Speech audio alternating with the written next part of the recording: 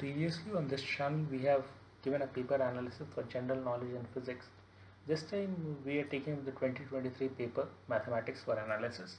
Let's take a look at the topics from which questions have been asked. In shift 1, as usual, vector algebra has a very good weightage, and this would include points, planes, maybe hyperbolas and parabolas and such other curves. Trigonometry, that is sines, cosines and differentials and integrations based on sines, cosines. So these were some good questions, and these also have a very good weightage this time. Matrices, this I think was a past favorite topic. It used to have a good weightage. This time there's a very few weightage. Miscellaneous, I saw binary operation questions this time, which were not particularly, I think, well represented in the previous few years.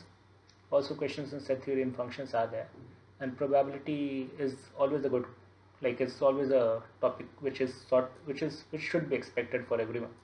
So I think you should prepare all of these topics well, especially vector algebra, trigonometry, and while preparing integration and differentials, you will also prepare limits. So we'll see that the shift 2, they also include questions based on limits and all, and vector algebra always has a good weightage. Probability you should do, and I think this entire mathematics preparation needs a separate video, so we'll stop at the analysis of this set over here, and you can expect a new recruitment notice. So we'll take up all the topics at that point of time with notes and maybe even formula sheets for everyone. And congratulations to those who got selected. The final results were announced today. Thank you. Good luck.